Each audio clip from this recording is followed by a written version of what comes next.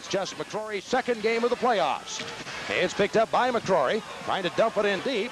On the backboards, Frawley looking in front for Shannon, gets the puck out, moving in, shoots, he scores!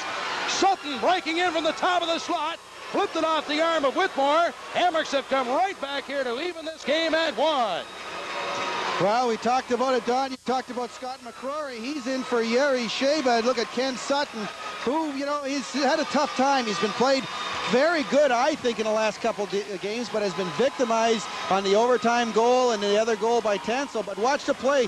Dan Frawley, a lot of work. The play is made by Shannon going towards the front of net. Frawley, extra effort, gets it out, banks it off the net, gets it back out to Sutton. Sutton moved in from the point.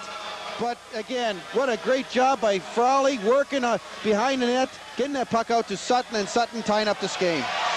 All right, puck taken away by Yankees, shot across the crease on the other side. Gage